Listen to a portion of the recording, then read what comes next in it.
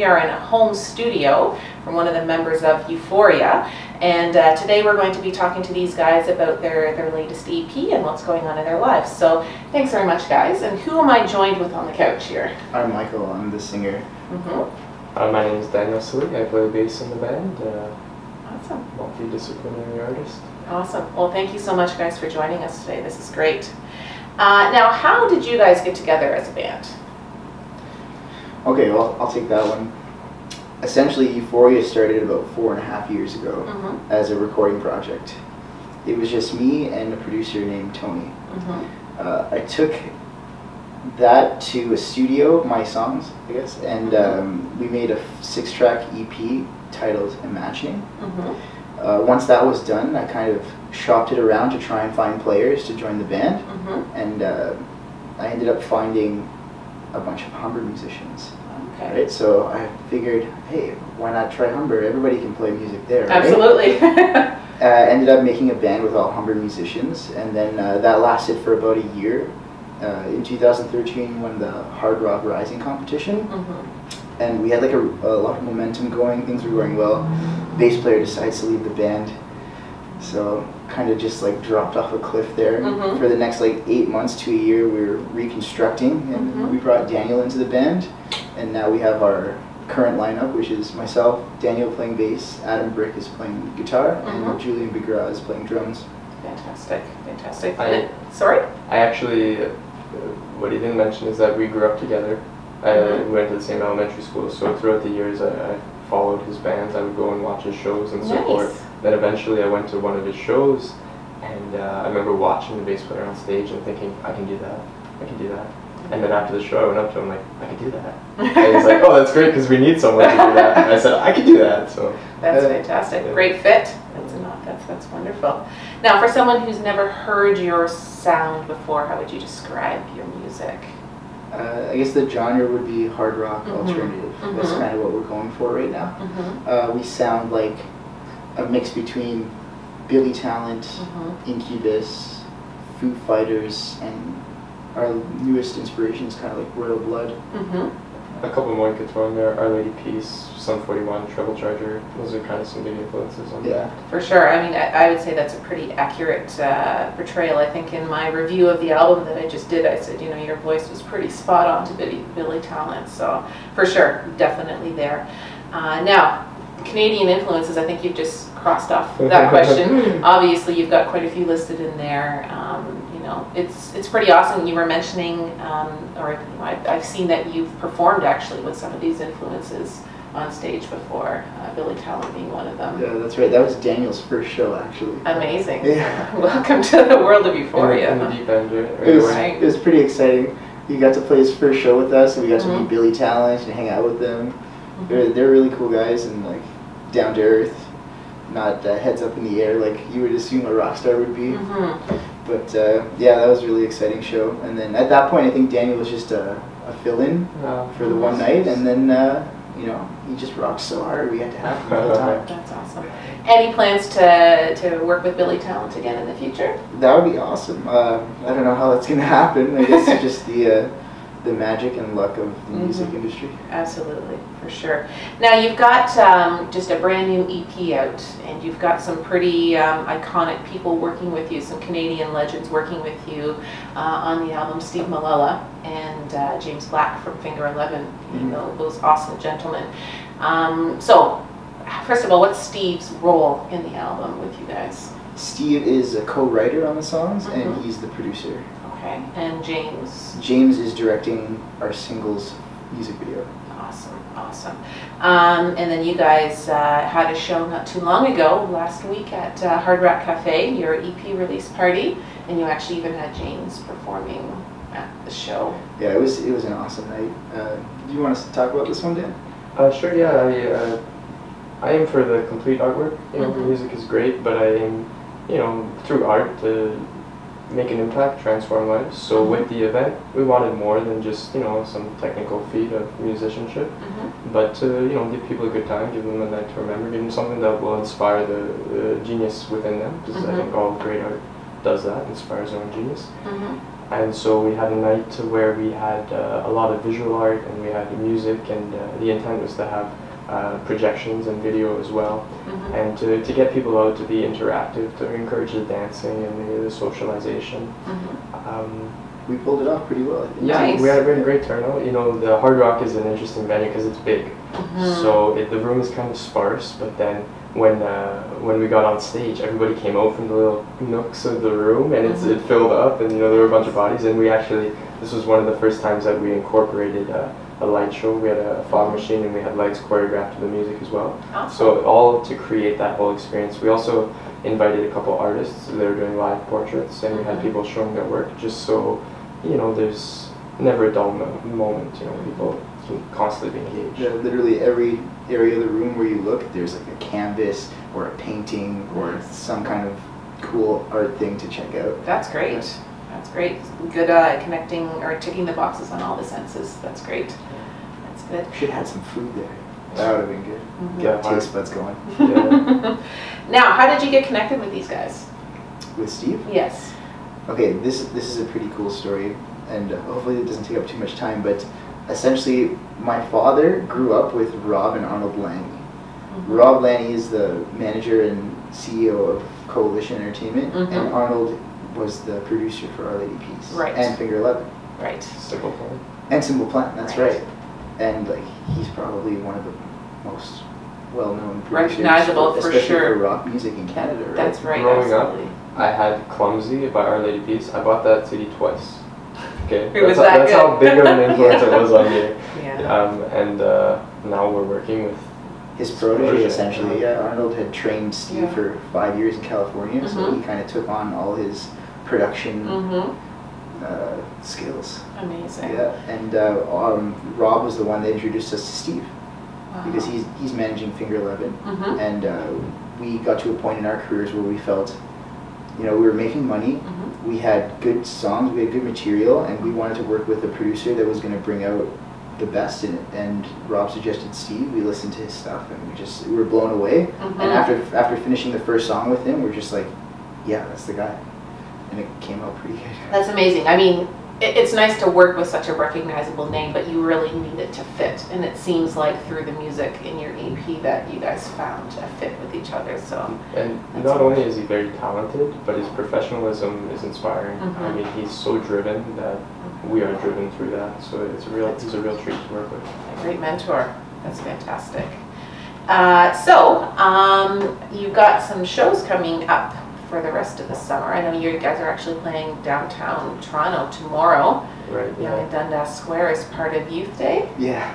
That's fantastic. That's probably going to be a pretty busy scene. Yes, it gets crazy. We don't have a long set, but we know that the media we're going to get it's going to look amazing. The video and photography on that Dundas Square, it always comes out amazing. That's for sure. Nice and bright, which is always such a random collective of people, as random as you'll ever get. Yeah. So well, there's, I forget what the website said for how many performers there's going to be. there's like 100. It's insane. Over 100, I think. Yeah. Plus, there's like 5 Pokestops there. Like, it's just going to be which is going to draw the people up regardless. That's amazing. Now, what does the rest of 2016 look like for your band then? We got a couple more tour dates. Next weekend we're playing London on Friday and Peterborough on Saturday. And then in August we're playing a Ribfest in Woodbridge, heading to Guelph, Mississauga. We got quite a few shows lined up in August, and then we're hoping to book fall tour dates as well. Yeah, I think the Go for the album, you mean? Well, the next big step I think is heading east, getting on we're doing this sort of mini tour to break the ice, you know, so we're doing a lot of weekend touring. So we'll go out for a weekend, hit up a couple cities. Right. But we've yet to do like 3 weeks in a van, which is... You need that experience. It's bonding, and it's, sure. it definitely develops the band. It's like a time sure. machine, you know, you learn a lot like that. Sure. So we're hoping to get to the East Coast because it's supposed to have quite the music scene. Absolutely. East Coast connections. Hook it up. We've got quite a few Canadian Beats counterparts out there, actually, in a lot of the venues. But I've heard, you know, there's some great venues out there. Lots of little small ones, but, you know, the communities really get around those venues and really support the music comes through. I was told if you can get on the circuit, you can make a living, just you going from bar to bar, from town to town. Well, if you can just get in that circuit. So we would love to go to places where people want to see new music. That's and yeah, and I mean we're capable of pretty much.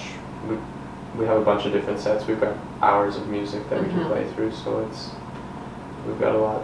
We got it covered. Yeah. Covered. Do you guys play cover songs? Yeah, ever? we do. We have like a 3-hour set with covers and originals. We do a monthly thing at Young and Eglinton at the Rose and Crown there.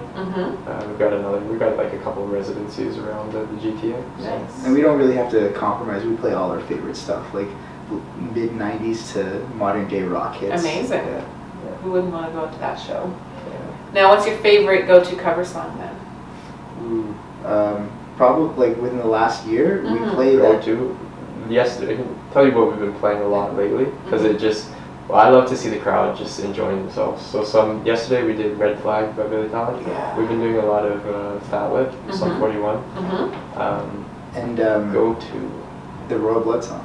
Figure It Out. Figure It Out, well. yeah. That's a little bit more modern. I'd like to see that one live. That's awesome. Now, Fight or Flight. What was the meaning behind this video? I know there's been some discussion about it. The video? Or the song, I guess. I couldn't tell you about the video because I haven't seen it. Right. But the song itself, I know there's been some discussion on your website about that.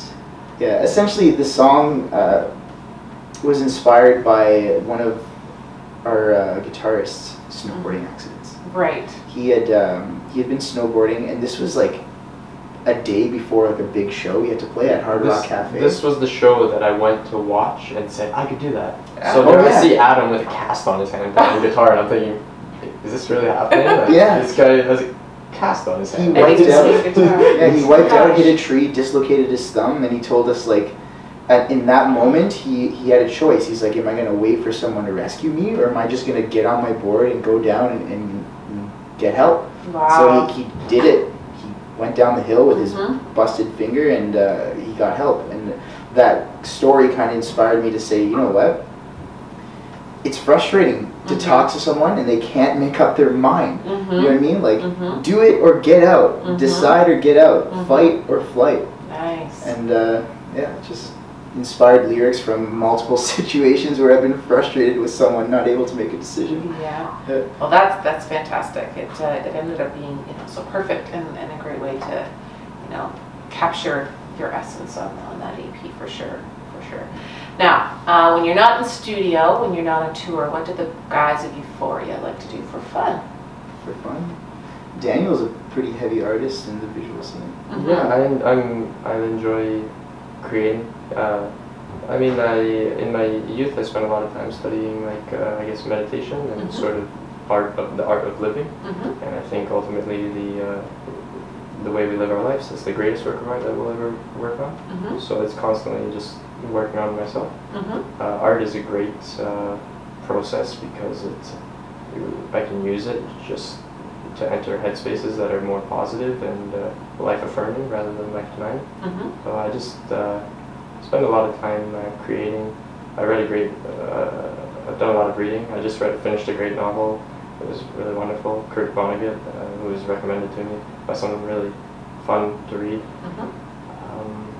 Watch Game of Thrones. Watch Game of Thrones. And that's life right there. Yeah, I'm not as cool as Daniel. I play a lot of video games. I love video games as a kid. I love watching movies. I spend a lot of time with my family too, and my girlfriend, and that takes up quite a bit of time. Absolutely.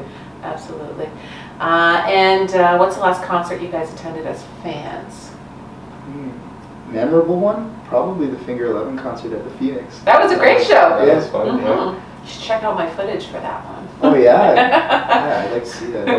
A few months back I went to see Tal Wilkenfeld at the Horseshoe Tavern. Okay. And she rose to fame playing with Jeff Beck. She's a bass player from, I think, New Zealand, I think she's from. And she's just this young girl, but here she's on stage with this rock legend. And everybody's inspiring her, encouraging her to go and do her own thing. So she came to the Horseshoe, and I went to see her. I think that was the last one that I was excited to really go and see. That's just such a great venue. You know, it doesn't Yeah. matter who they can put on stage there. I mean, that would have been a wonderful show, but just that stage and all the history there is it's a great landmark. Oh yeah, I forgot. A couple of weeks ago, I went to Rockfest in Montebello, Quebec. Oh, that's a big one. That was pretty crazy. Mhm. Sum 41, Billy Talent, Limp Bizkit. Mm-hmm. Who else is there? The It was in Used. Blink 182. Blink 182 was there. Yeah, it There was pretty. and some local bands were there too. Mm-hmm. I think there was a local Green Day tribute Tribute. band that was there from this area. Green Day. Mm-hmm. Awesome. Well, in 20 words or less, describe Uforia. That feeling you get when you wake up in the morning and you just know it's going to be an awesome day. That's a good way to put it. All right, 3 words. Ready? Liberty through warriorship. Oh, wow. That's pretty I deep. like that. Really deep. So you've got 2 choices there. That's awesome. And that ties into the whole theme of the fight or flight, and the whole album is these undertones of revolution and Standing up. you need to fight for yourself. You need to represent yourself. You can't let somebody else speak and live your life for you. You can't You let need to- fear make decisions You need for to go out and grab life with your own hands. And so I'm getting to 20 words now so far. That's awesome. Well, thank you so much, guys. This has been great. You know, we look forward to, you know, if you're in the area and you can stop by one of these shows, absolutely do that. And if you're from the East Coast and can hook these guys up, I'm sure they'd love to check out some venues out your way. So thank you so much, guys. It's been Thank you. wonderful. This has been Nicole Wolfe from Canadian Beats, and we'll catch you next time.